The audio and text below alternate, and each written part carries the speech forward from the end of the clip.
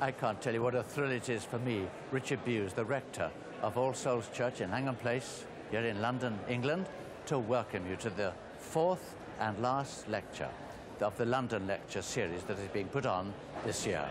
John Stott, of course, is the lecturer, and we've been taking the theme of the incomparable Christ over these past 3 lectures.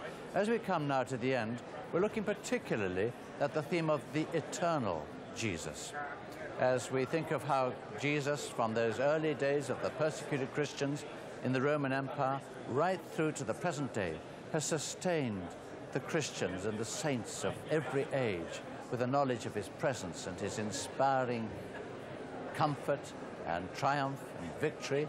And we're particularly, I think, going to be looking tonight at the book of Revelation. So welcome to these lectures. At about the halfway stage, I think we might be taking a little break. Let's enjoy the lecture now.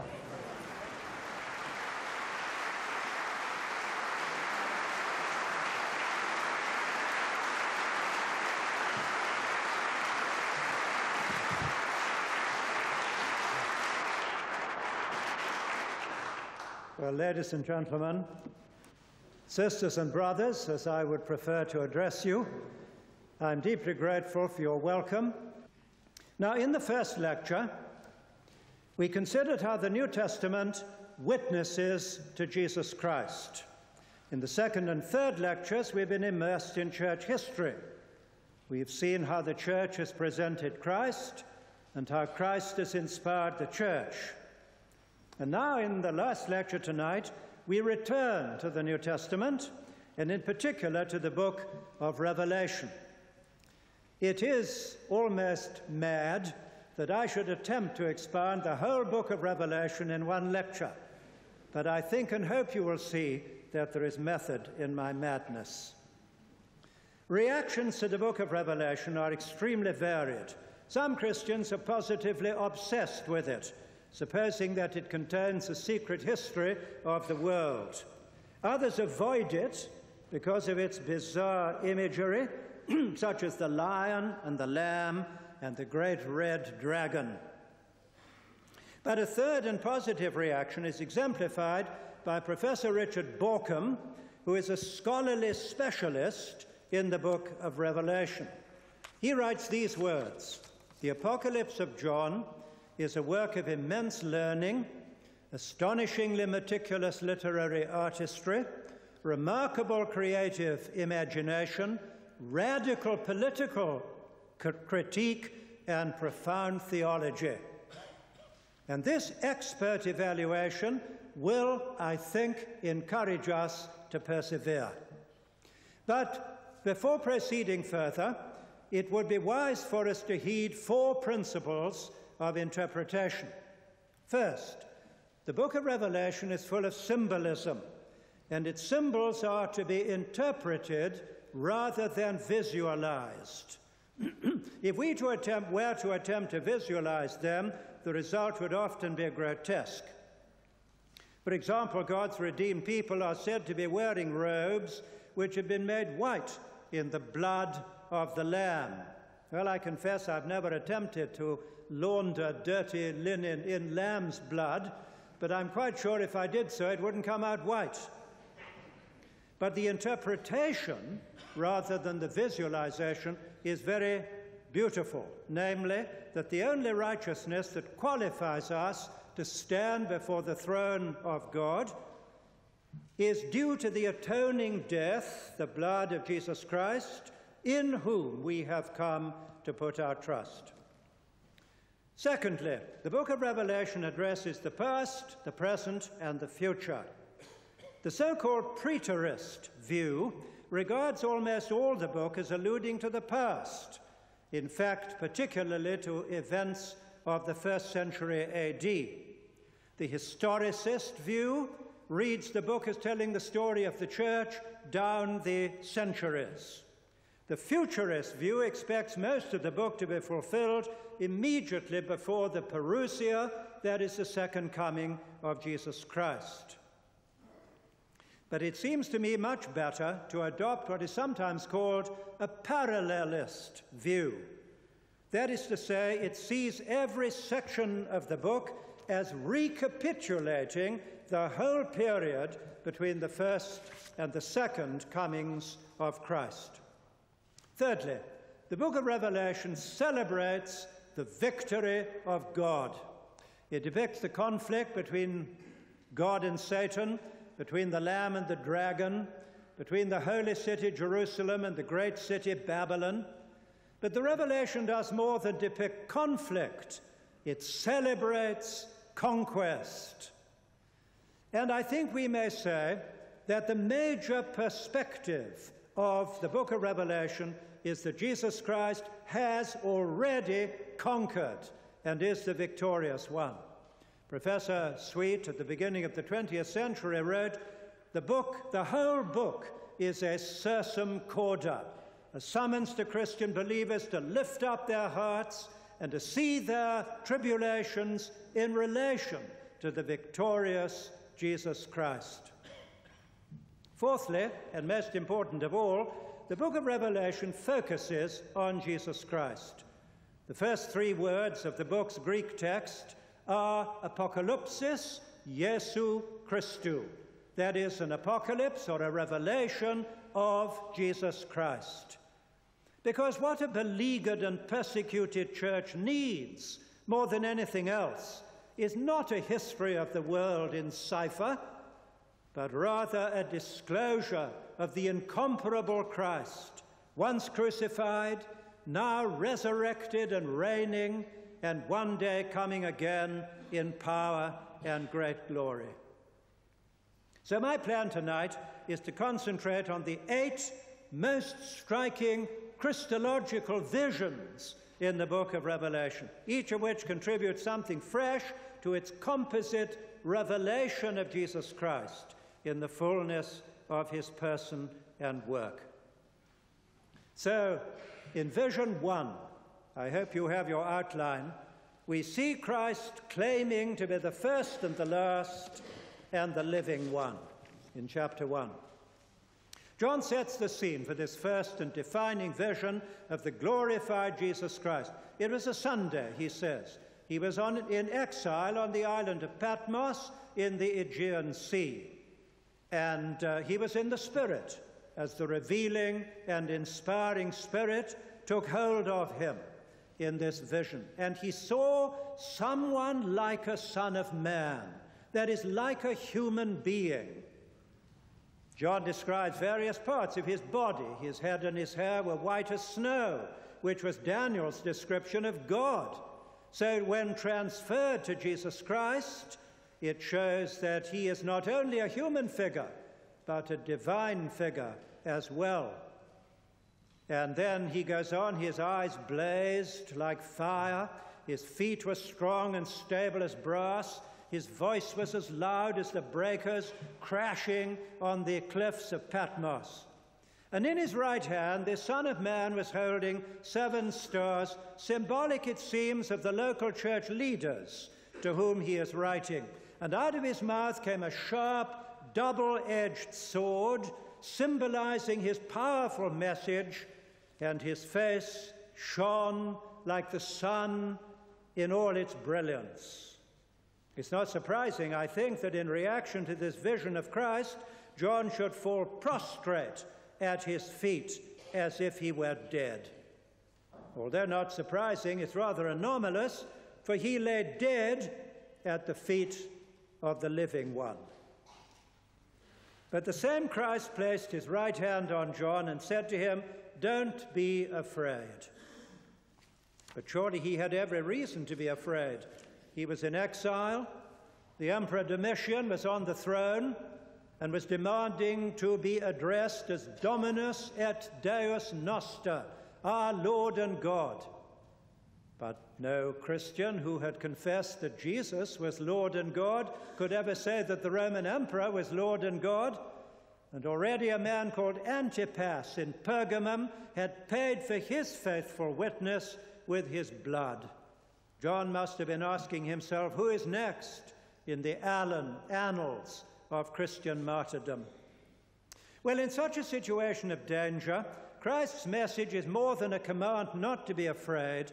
It includes also the basis for Christian courage and fearlessness, namely that Christ shares in the eternity of God. I am the first and the last, he says. And again, I am the living one. I was dead, but behold, I am alive forevermore. So because Christ is both the eternal one and the resurrected one, death has lost its terrors, and we have no reason to be afraid. Vision 1. In Vision 2, we see Christ supervising his churches on earth, chapters 2 and 3. The scene changes. Our vision is now focused not on the glorious divine human figure of Jesus, but on the churches among which we're told he walks. Our vision is of Christ walking among the churches on earth. Well, I expect all of us are familiar with the letters to the 7 churches. They have an identical outline, but each has a different characteristic, which and the 7 together seem to form the marks of an ideal church. The first is love. What else could it be but love? The church in Ephesus had much to commend it. Christ knew its hard work and perseverance, its intolerant attitude to evil, and its theological discernment. But Jesus had this complaint: you have forsaken your first love. And all the Ephesians' virtues did not compensate for this lack. Without love, everything is nothing. The second mark of a living church is suffering. Indeed, a willingness to suffer for Christ proves the genuineness of our love for him. Christ knew the afflictions and the poverty and the slander which the church in Smyrna was having to endure. Possibly these sufferings were associated with the local emperor cult, because Smyrna boasted of her temple in honor of the Emperor Tiberius. From time to time, the citizens of the town were invited to parade in the forum, were invited further to sprinkle a little incense on the fire burning before the bust of the emperor, and to say the words, Kyrios Kaiser, Caesar is Lord. But how could Christians call Caesar Lord when they had confessed that Jesus was Lord? Be faithful even to the point of death was Jesus' message to Smyrna. Thirdly, the church in Pergamum was dedicated to truth, because in spite of opposition and even of the martyrdom of Antipas, the church had remained true to Christ's name and had not renounced its faith in him. Jesus' 4th letter was addressed to the church in Thyatira. Jesus began with the warmest commendation. But unfortunately, alongside the church's sterling Christian qualities, it was guilty of moral compromise, as I fear many churches are today. It tolerated a self-styled prophetess who was leading Christ's servants astray into immorality and idolatry. Tolerance is not a virtue when it is evil that is being tolerated. Holiness is an essential mark of a living church. Christ's 5th letter was to Sardis. It's the only letter that contains no commendation of any kind. Instead, Jesus complains, you have a reputation of being alive, but you are dead. And Scripture has much to say about the difference between reputation on the one hand and reality on the other, between what human beings see on the one hand and what God sees on the other. To be obsessed with outward appearance leads naturally to hypocrisy, whereas Jesus Christ wants sincerity to be a mark of his church. In the 6th letter, addressed to Philadelphia, Jesus said, see, I placed before you an open door that nobody is able to shut. It was probably the open door of opportunity, because outreach and mission is another mark of a true and living church. Well, there can be no doubt about the seventh message of Christ, this time to his letter to the church in Laodicea. He wants his church to be characterized by wholeheartedness. He is very outspoken. He says he would prefer his disciples to be either hot or cold. He finds tepidity nauseating. Thus, the risen Lord reveals himself as the chief pastor of his flock, patrolling, inspecting, supervising his churches. He has an intimate knowledge of them. He's able to pinpoint the 7 marks that he would like every church to display: love for him and willingness to suffer for him, truth of doctrine and holiness of life, commitment to mission, together with both sincerity and wholeheartedness in everything.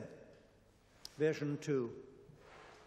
In Vision 3, we see Christ sharing God's throne in heaven, chapters 4 and 5. With Revelation 4, we turn abruptly from the church on earth to the church in heaven, from Christ among the flickering lampstands of his churches to Christ in the very center of the eternal throne of God. It's the same Christ, but from a different perspective. Chapter 4, verse 1, after this I looked, and there before me was a door standing open in heaven. And John peeped through the door. What did he see? First, a throne from which God rules the universe. Second, a scroll, the book of history, closed, sealed, and held in God's right hand. Thirdly, a lamb, as if it had been slain. Jesus Christ himself, who alone is worthy to open the scroll, to interpret and to control history. First then came John's vision of the throne. When John peeped through the open door, the very first thing that his eye lit upon was a throne, symbol of the majesty and the kingly rule of Almighty God. The churches of Asia were small and struggling. The might of Rome seemed inexhaustible. What could a few defenseless Christians do if an imperial edict were to banish them from the face of the earth? Yet they need not be afraid, for at the center of the universe there is a throne. And everything John saw in his vision was related to the throne of God, as indicated by 7 prepositions. First, on the throne, somebody was sitting. Its occupant is not described because God is indescribable. Secondly, encircling the throne is an emerald rainbow symbolizing God's covenant mercy. Thirdly, surrounding the throne were 24 elders, presumably representing the 12 tribal heads of Israel and the 12 apostles of Christ, making 24, or the complete church of God, Old and New Testaments together. Fourthly, from the throne issued flashes of lightning, rumblings and peals of thunder, tokens of the presence and power of the God of Mount Sinai. Then fifthly, before the throne, 7 lamps were blazing, identified as the 7 spirits of God, namely the Holy Spirit, in his many ministries, not least in relation to the 7 churches. 6, in front of the throne, there stretched a vast expanse like a sea of glass, speaking of God's transcendence and unapproachability. And 7, in the center, around the throne, is a kind of inner circle where 4 living creatures, they resembled a lion, an ox, a man, and an eagle, representing, as one commentator has put it, whatever is noblest, strongest, wisest, and swiftest in animate nature. So day and night, all nature never ceases to sing the praises of the Lord God Almighty. Now, you and I, when we think about heaven, tend to concentrate on negative phrases like, there will be no more tears. But John focuses not so much on the absences in heaven as on the cause of their absence, namely the central dominating presence of the throne of God. Well, John's attention now moves from the throne to the scroll, which is held in the right hand of God. There seems to be nobody worthy to open or break the scrolls. That is to say, to disclose and control the future. So John wept and wept.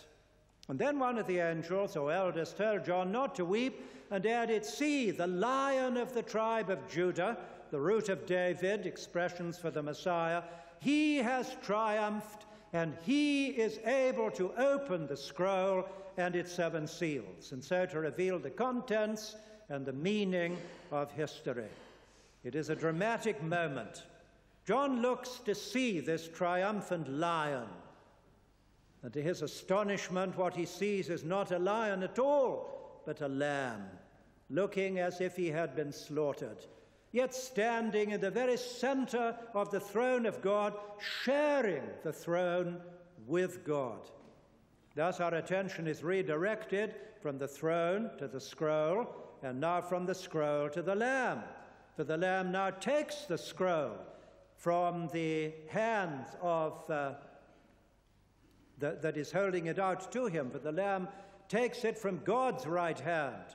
And at this signal, the 4 living creatures and the 24 elders fall prostrate before God and sing a new song, declaring his worthiness to take the scroll and open its seals, not now because of the creation, but because of the redemption. "For you were slain," they sing, "and by your blood on the cross you were purchased for God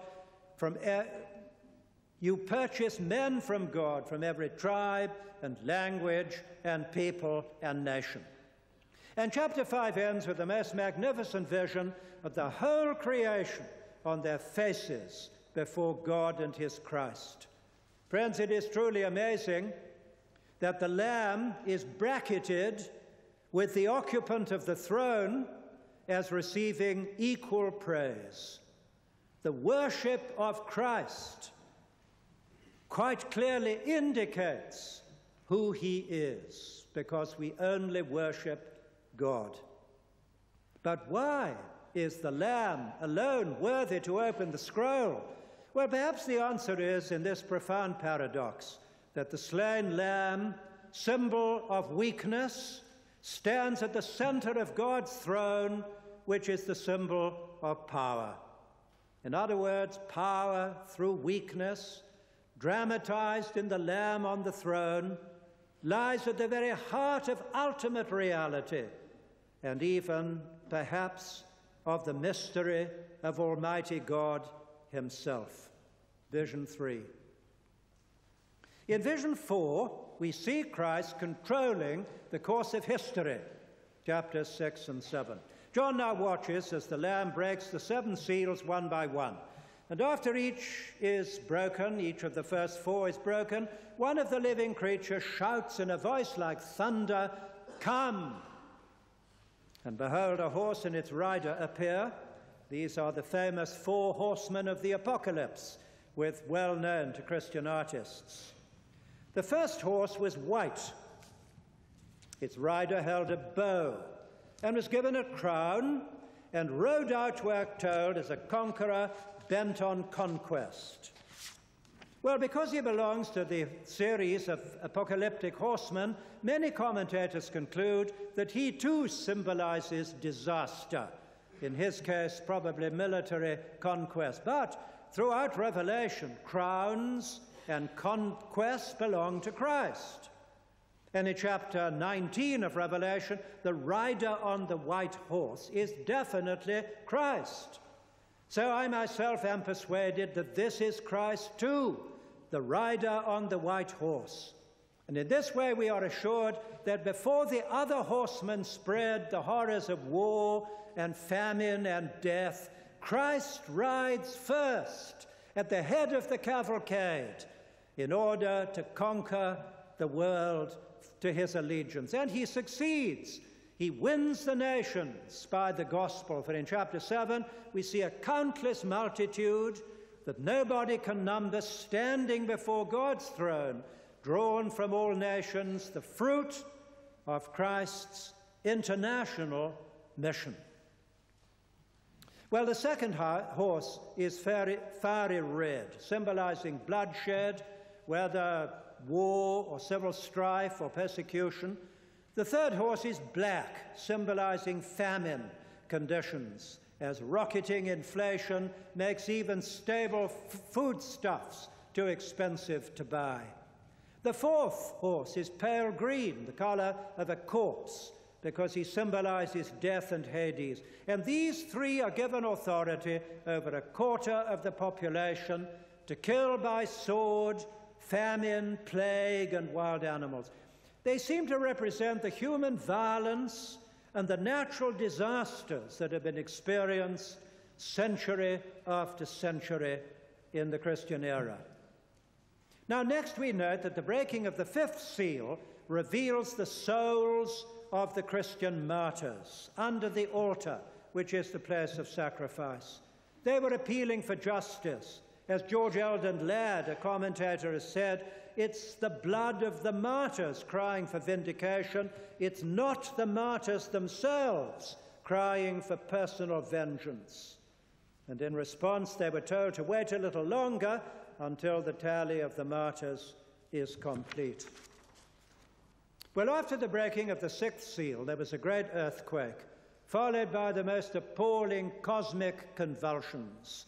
The sun turned black and the moon red, the stars fell and the sky disintegrated, and every mountain and island was dislodged. These are not to be interpreted as literal events, however, but as social and political upheavals, described in very familiar apocalyptic imagery. Indeed, the whole period between the first coming and the second coming of Christ will be a time of violent disturbance and suffering, as we know. But the eye of faith looks beyond these things to the Lamb on the throne who breaks the seals, controlling the course of history.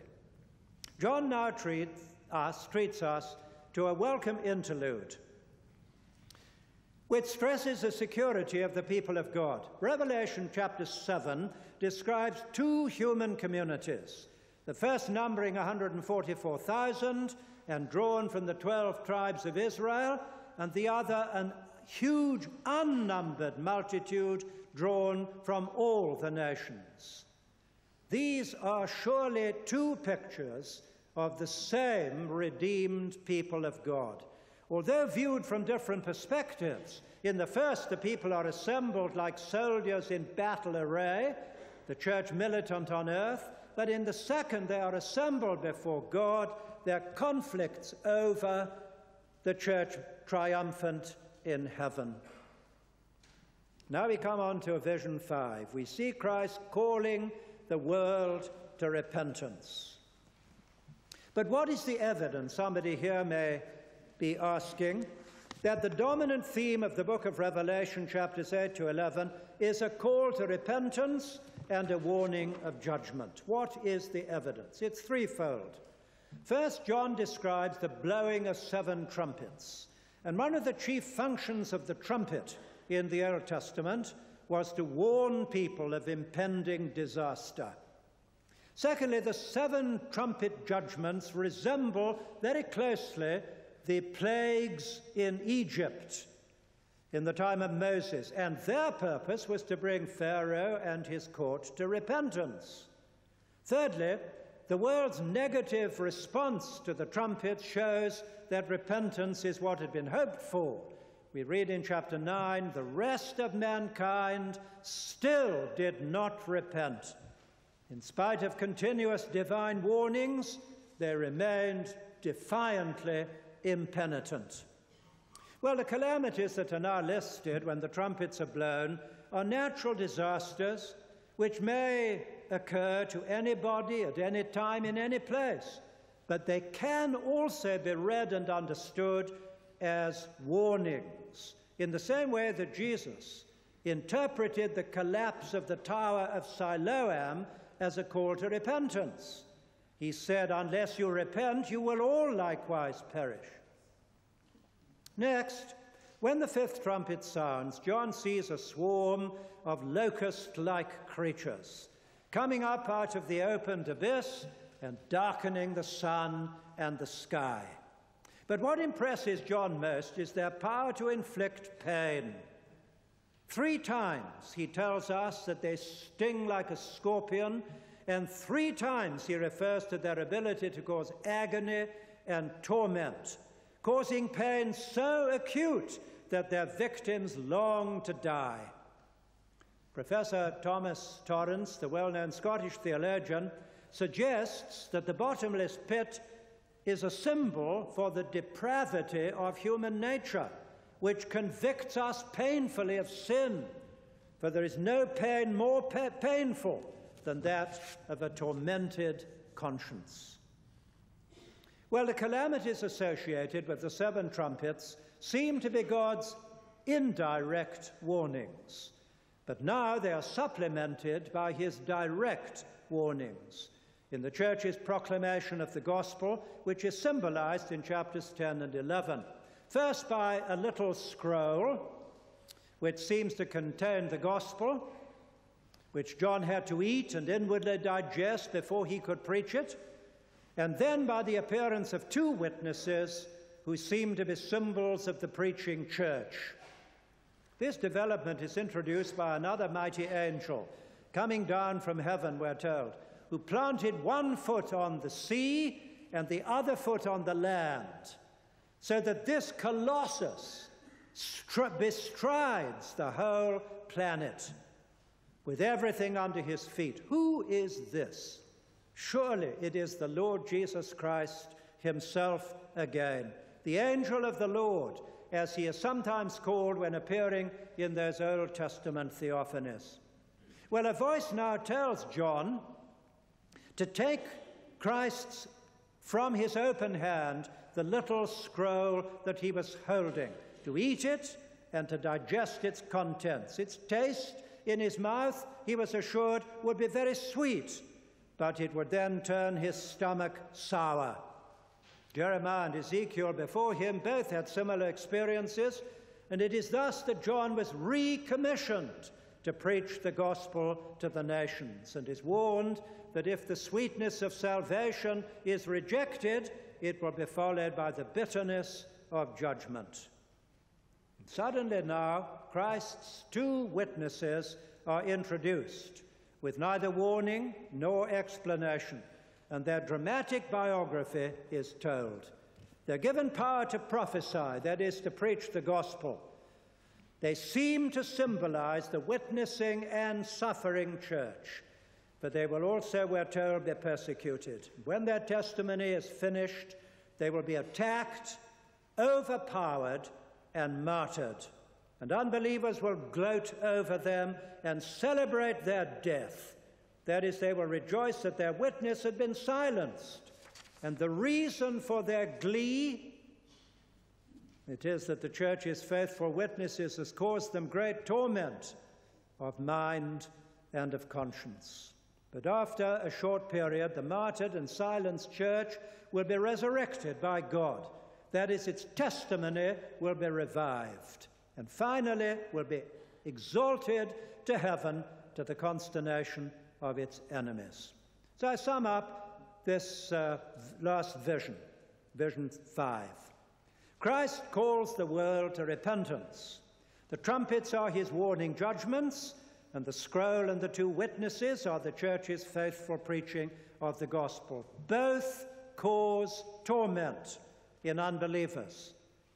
But alas, these painful divine warnings do not lead them to repentance.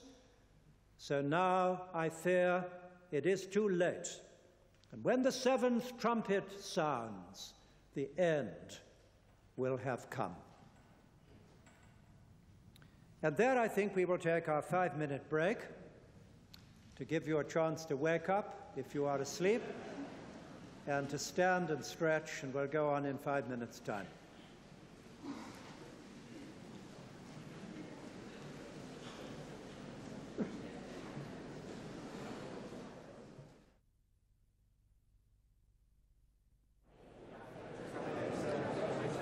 And so to part 2 of the Eternal Jesus, the 4th and final lecture in our series of the London Lectures. We come now, friends, to Vision 6. And in it we see Christ overcoming the devil and his allies. Revelation 12 to 14. Each time John recapitulates his story, as it stretches from the first coming to the second coming of Christ, there is conflict, victory, and celebration. And this is very clear in these chapters where Christ and the dragon confront one another in combat. So consider with me the dramatis personae in the visions of chapter 12. There are 3 chief actors in the drama: a pregnant woman entering labor, the male child she bears, and an enormous red dragon. Their identity, when you think about it, is clear. The dragon is that ancient serpent called the devil and Satan.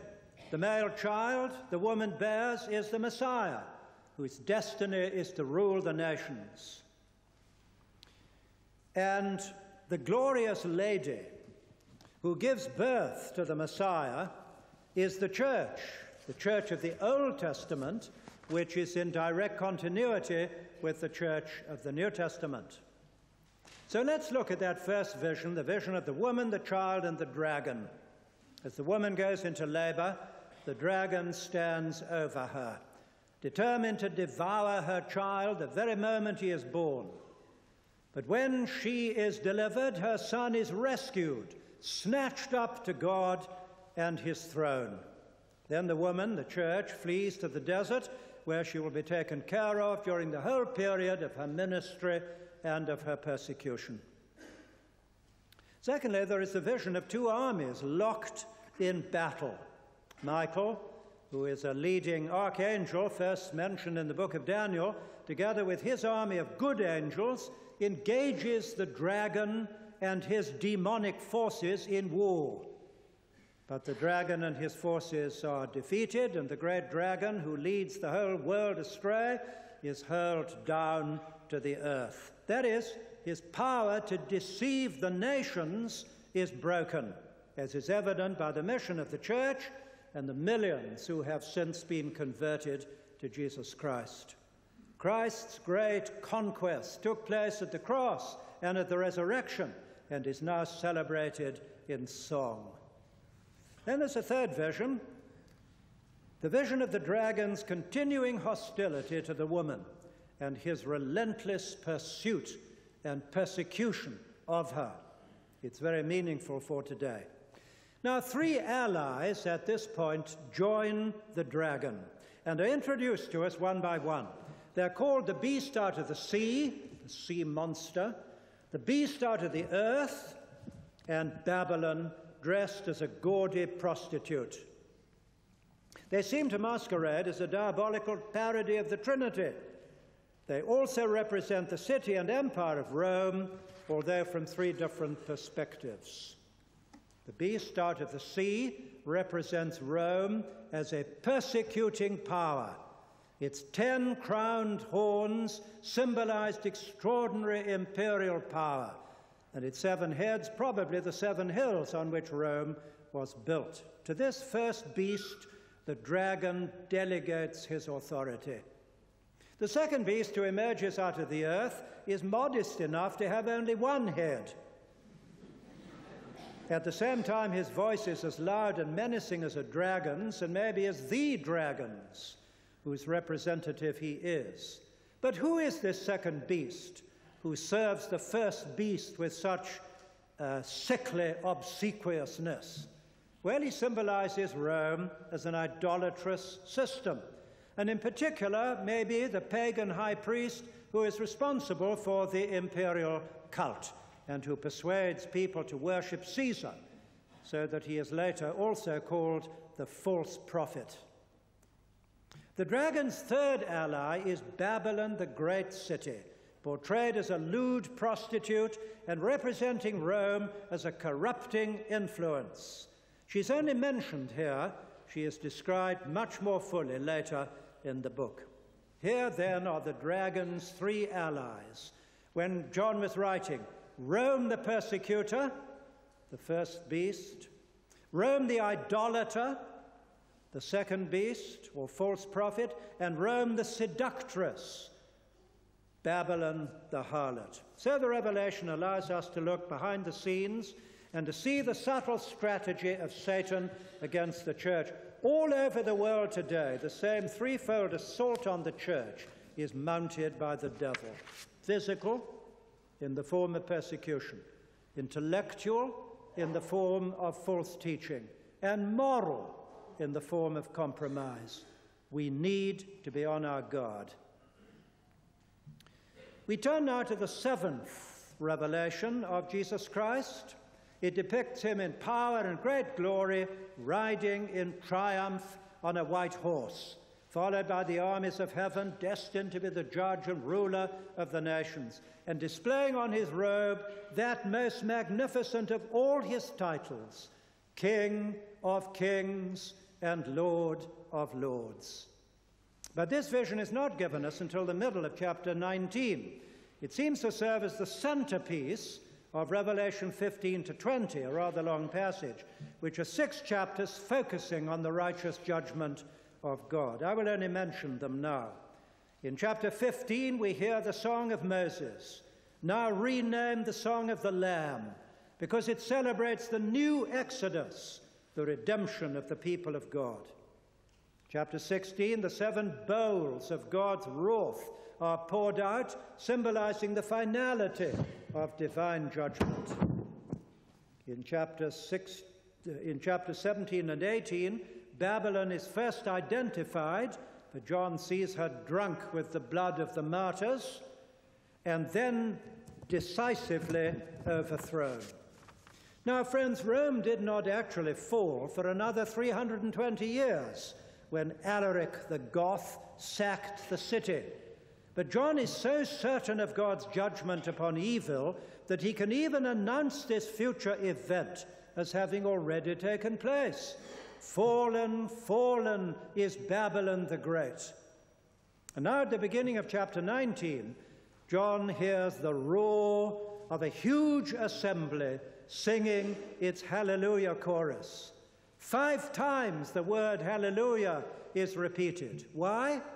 Partly because God's judgments are true and just, partly because the Lord God Almighty is now reigning, and partly because the wedding of the Lamb has come. And now we are ready to see the rider on the white horse. His names and his description leave us in no doubt whatever of his identity. This is the Lord Jesus Christ himself, in the fullness of his divine majesty, Jesus, the just judge, who is preparing to lead the last battle against the forces of evil. Consider his description. His eyes blaze like fire, pierce the secrets of human hearts. He's crowned with many crowns, symbolizing his universal authority. His robe is blood-stained, indicating surely that he carries with him the achievement of his sacrificial death on the cross. The heavenly armies follow him. Like him, they ride on white horses. It is a spectacular picture of our Lord Jesus Christ in glory, power, justice, and authority, coming to be the judge of the world. Consider his 4 names after his description. First, he is called the faithful and true, for he has never compromised his allegiance to God. Secondly, he has a name written on him that nobody knows but he himself. For however much we may claim to know Jesus Christ, there is still much that we do not know. And not until the last day will we know him as he knows us. Thirdly, his name is the Word of God. Just as we reveal ourselves by our words, so God has revealed himself in his Word. Supremely in the Word made flesh, but also in the whole biblical testimony to Jesus, the central figure of it. His 4th name is the most sensational of all. Earthly kings and queens, emperors and presidents exercise a limited rule. But Jesus Christ has been exalted far above all human rule and authority and power and dominion. He is the King of kings and the Lord of lords. Now next, John sees the beasts, the kings of the earth, and their armies assembled to wage war against the rider on the white horse and his army. The dramatic moment has come. The two armies, divine and demonic, are facing one another. It is the very threshold of Armageddon. So what happens next? Answer, nothing. There is no battle, writes Bishop Paul Barnett, only a complete anticlimax, because the battle has already been fought and won at the cross and resurrection of Jesus. No further victory is needed. Instead, the forces of evil are disposed of in the opposite order to their introduction. Babylon has already been overthrown. Now the two beasts are destroyed, leaving the dragon's fate until Revelation 20. Now, Revelation 20 is controversial. It is well known for its reference to a millennium, or a 1,000-year period. I am assuming that, like all the other enumerations in the book of Revelation, we should not interpret this one literally. It is rather a very long period, though unspecified in length. In fact, the whole gospel age from the first to the second comings of Jesus. Now, it's very important, I think, as we're struggling with Revelation 20, to note that the expression for 1,000 years occurs 4 times. And on each occasion, it has a different reference. First, Satan was bound for 1,000 years. Secondly, the nations were no longer deceived until the 1,000 years were ended. Thirdly, Christ reigned, and his resurrected saints and martyrs reigned with him for 1,000 years. And fourthly, the same resurrected ones served God and Christ as priests for 1,000 years. Now, in the light of these 4 activities, it seems to me right to affirm that the millennium symbolizes the whole period between the first and second comings of Christ. Because, mark this well, according to the rest of the New Testament, it is during this period that Jesus has bound the strong man, that the nations have been undeceived, so that millions have been converted to Christ, that Jesus and his people are resurrected and reigning with him, and that the resurrected ones also serve God and Christ as priests for 1,000 years. But when the 1,000-year period is over, Satan will be released from his prison for a short time, and he will again deceive the nations throughout the world. And he will gather them for the final battle, but he will again be overthrown and cast into the lake of fire to join the 2 beasts there in a fate that has neither intermission nor end. The dragon, the 2 beasts, and the harlot have now all been destroyed. So all opposition to the people of God, whether physical persecution or false ideology or moral compromise, have disappeared with them. So the time has now come for the judgment of individuals. John sees a great white throne, and the dead, great and small, are standing before it. There are no absentees and there are no exemptions. The books are opened, both the many books recording the deeds of the dead and the single book of life recording those who belong to the Lamb and whose names are written in the Lamb's book of life. It's a solemn moment at the end of Vision 7. We come now to Vision 8 and see Christ coming as the bridegroom to claim his bride. Chapters 21, 22. The whole focus of Revelation 21 and 22 is on life. The book of life, the water of life, and the tree of life. Now, we know, don't we, what eternal life is. It begins now and will be consummated in the next world. But this is life eternal, said Jesus, that they will know me, or know the Father, know you and Jesus Christ whom you have sent. Eternal life is the personal knowledge of God through Jesus Christ by the Holy Spirit. And so John illustrates this life, that is the ultimate and glorious destiny of the people of God. He illustrates it by the use of three distinct metaphors. The first is security in the city of God, that is the New Jerusalem. The second is access to the tree of life in paradise restored. And the third is the intimate relationship of bride and bridegroom in marriage. John has an extraordinary facility for mixing his metaphors. He jumps abruptly from one to another, the city, the garden, the marriage, the wedding, without any apparent sense of incongruity.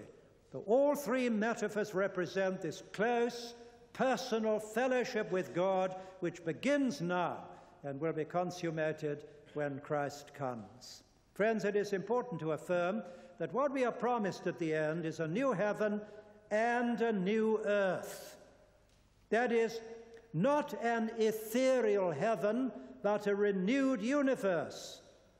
Just as the resurrection body will be the same body as this body, with its identity intact, yet invested with new powers, so the new heaven and the new earth will not be a replacement universe, as if created de novo, but a regenerated and glorified universe, liberated from its bondage to decay, purified from all its imperfections, with no more pain or sin or death. Well, after that introduction, the rest of chapters 21 and 22 are devoted in the main to an elaboration of the three metaphors: the city, the garden, and the wedding. First, the city. John tells us the city's dimensions. Have you noticed them? It's about 1,500 miles in length, width, and height. It is a perfect cube, like the Holy of Holies in the temple, indicating that the whole New Jerusalem, the whole city, is the most holy place, permeated with the presence of God. We will surely agree with Dr. Bruce Metzger of Princeton Theological Seminary that the New Jerusalem is architecturally preposterous. One cannot even conceive an enormous cubed city stretching from London to Athens and from San Francisco to Dallas. But one can understand the symbolism. The New Jerusalem is a massive fortress representing the security, the peace, and the fellowship of the people of God, who live in the very presence of God. And the city John saw was beautiful, as well as huge and solid, each of its 12 foundations being decorated with a different jewel, each of its 12 gates being made from a single pearl, and the great street of the city being pure gold. Next, John noticed certain absences. First, he says, I did not see a temple in the city. But of course not. The presence of God fills the city. It cannot be localized. There's no need for a building like the temple. Secondly, the city needs neither sun nor moon, since the glory of God illumines it. And had you noticed that it is further illumined by the glory of the nations?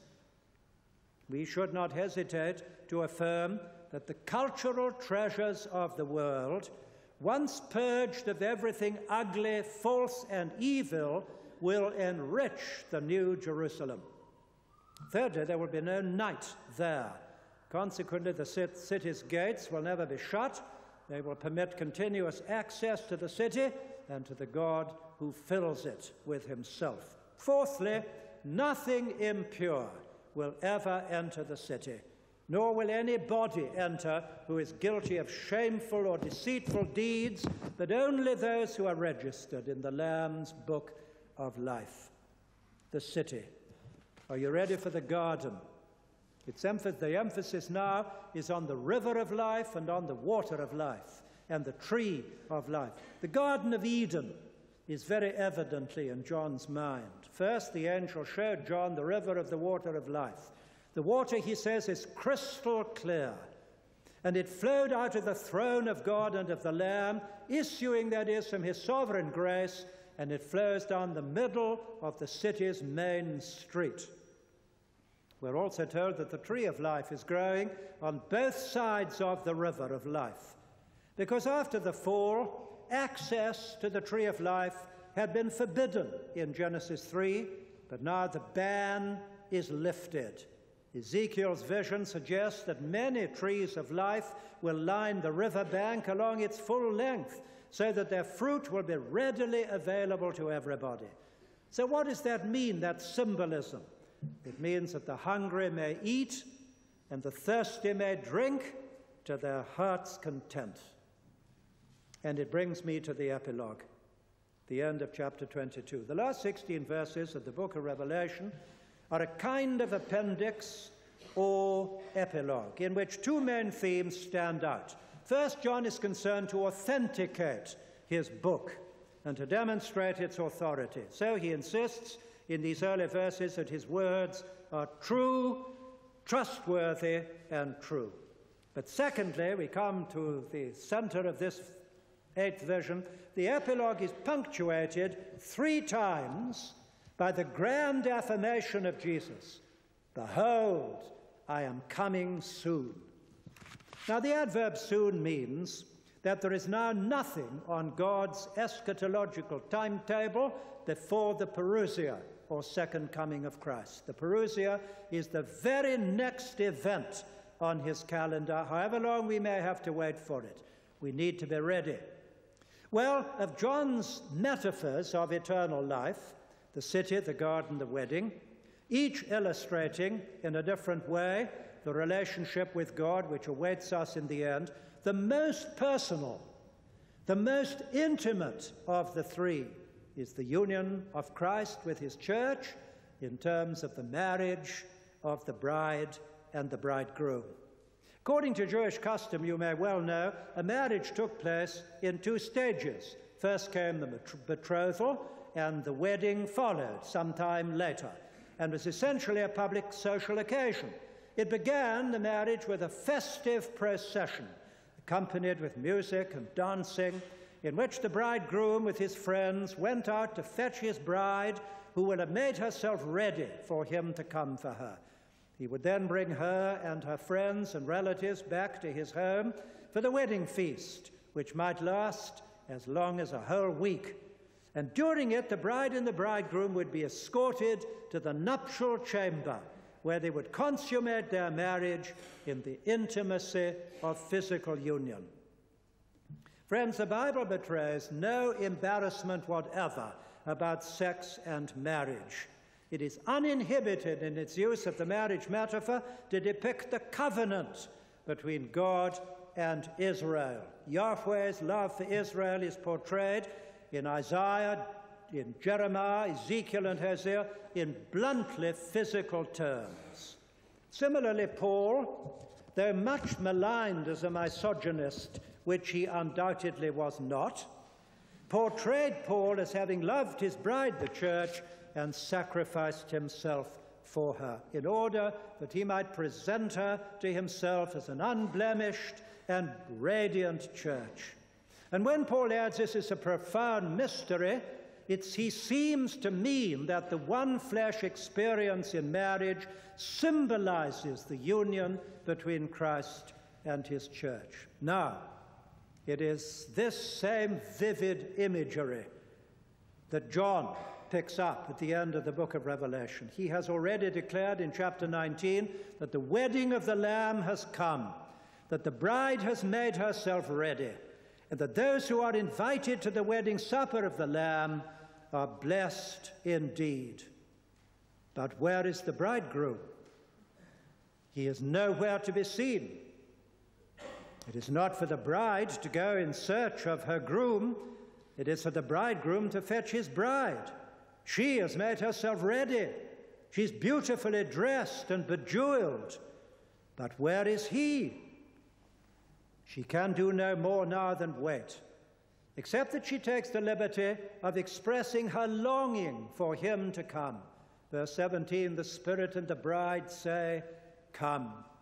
For the supreme ministry of the Holy Spirit is to bear witness to Christ, and the supreme desire of the bride, the church, is to welcome her bridegroom.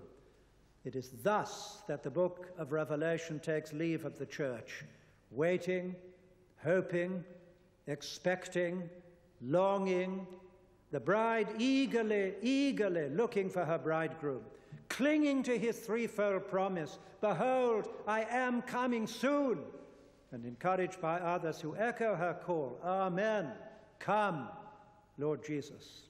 Meanwhile, she's confident that his grace will be sufficient for her until the eternal wedding feast begins, and she is united to her bridegroom, the incomparable Christ, forever. We began by attempting to summarize the New Testament witness to Jesus Christ. We continued with the church's presentation of him down the centuries and his influence on the church, and tonight we have returned to the New Testament and to the revelation of Jesus Christ in its last book. I think and hope that we have been impressed by the colorful picture of Jesus Christ which John has painted in this remarkable book, the eternal Christ who never changes. We see him now supervising his churches on earth and now sharing God's throne in heaven. We see him now controlling the course of history, calling the world to repentance, riding on a white horse to judgment, and promising to come soon to claim and to marry his bride. But how can we come to know him? Is that a question in anybody's mind? This incomparable Christ who has no peers.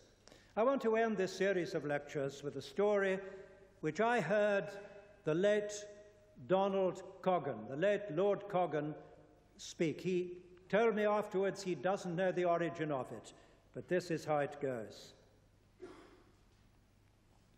There was a sculptor once, so they say, who sculpted a statue of our Lord. And people came from great distances to see it, Christ in all his strength and tenderness.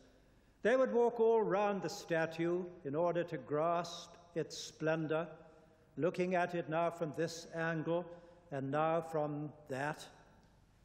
And yet still its grandeur eluded them until they consulted the sculptor himself. And he would invariably reply, "There is only one angle from which this statue may be truly seen. You must kneel."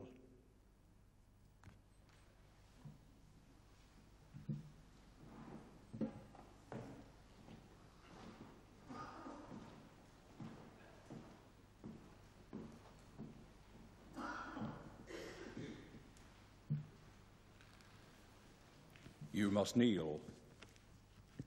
So let's pause for just a moment and to thank God for this lecture. At the name of Jesus, every knee shall bow. Lord Jesus Christ, faithful and true Lord, help us, your people, to open our hearts to your love, to kneel before you in repentance and faith, and to rise to serve you in the power of your risen life. Bless us, your people, that we may go forth from this place encouraged, strengthened, more greatly determined to serve you and to witness to that compelling love. Who can refuse the incomparable Christ? Bless your servant John. Bless this church. Bless us, your people. Anoint us with your Holy Spirit. Bring more and more people to know the wonder of Christ's love. In his name we pray. Amen.